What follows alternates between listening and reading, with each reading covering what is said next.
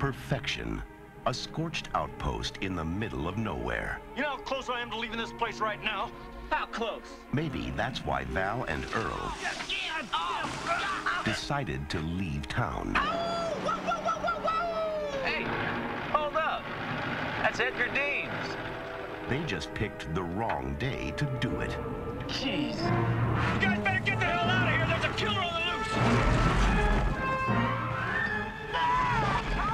Who could be doing it? Is that a snake? I'll give you boys $5 for this. 20.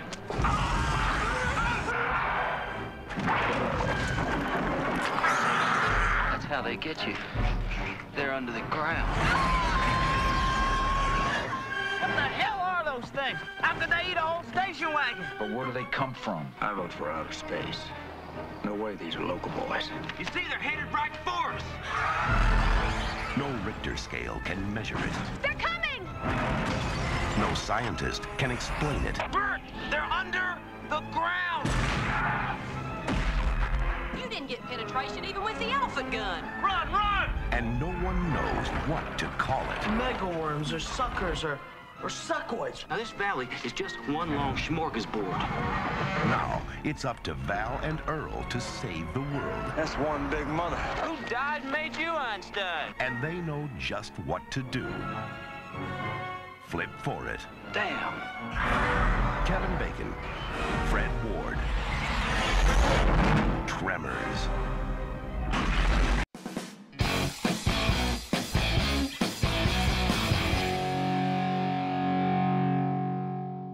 What's up, everybody? How you doing? Welcome back to Shop 31. I got a little movie review for you lovely folks today. Oh, man. Trying to get back in the swing of things after having the baby, you know, this is difficult. Trying to help the wife and stuff. Anyhow, I know y'all don't necessarily care about that, and I don't want to bore you with details of my very mundane day-to-day. Anyhow, we sat down last night as a couple, and my wife experienced Tremors for the first time. What? And I was like, yo, I gotta watch this with you, and then I gotta review it, and I'm gonna do something fun. So we watched Tremors 1. We didn't watch any of the other sequels. I like all of them, but we only had so much time. So let's talk about Tremors. Such a great movie, at least in my opinion. All right. So Tremors is a 1990 American horror comedy film. In the film, tired of their dull lives in the small desert town of Perfection, Nevada, repairmen Val McKee and Earl Bassett try to skip town. However, they happen upon a series of mysterious deaths and a concerned seismologist named Rhonda studying unnatural readings below the ground. All right. With the help of an eccentric survivalist couple, Bert and Heather Gummer, the group fights for survival against giant worm-like monsters hungry for human flesh. Alright. The movie was directed by Ron Underwood. It stars Kevin Bacon, Fred Ward, Finn Carter, Michael Gross, and Reba McEntire. Dude, Reba McEntire. It was distributed by Universal Pictures and released on January 19, 1990 with 96 minutes and length for this quick movie. A budget of $10 million. It brought in $16 million at the box office. So a moderate success, if you'd call it that. I imagine they were hoping for a lot more, but to put in 10 million, get it a 16, they clearly made a bunch of sequels, so it made somebody happy, all right? The movie is a lot of fun. Sorry, I'm about to sneeze, I think. Oh, man. Anyways, the movie is a lot of fun, all right? I don't know where to start. The movie's it's silliness. I like big monster movies. They had practical effects, they had good music. The acting was on point. Everything about this movie is if this is the kind of movie that you like, then Tremors is probably the bar. That's where the bar's set, because there's not many American-made monster movies that are better than Tremors that aren't like either overly gory or too dark. This is a good movie to watch even with your kids, kind of. They're, you know, teenagers or something, because it's rated PG-13. There's not a ton of cussing in it. There's no nudity in it. There's a little bit of blood, not a whole lot. Most of the gore is like from the monster, but the practical effects are awesome. You got fun characters in there. Reba McEntire does a good job. She's awesome. They got lots of big guns and things. It's a very, very fun movie. As far as all the technical stuff with the sound, sounded good. I thought it was shot well. you know, there's not much to kind of delve into when you're talking about a movie like Tremors on that end of the spectrum. You're more of like, was it good? Was it funny? Was it scary? I wouldn't call it scary, but it was fun, and it was definitely funny.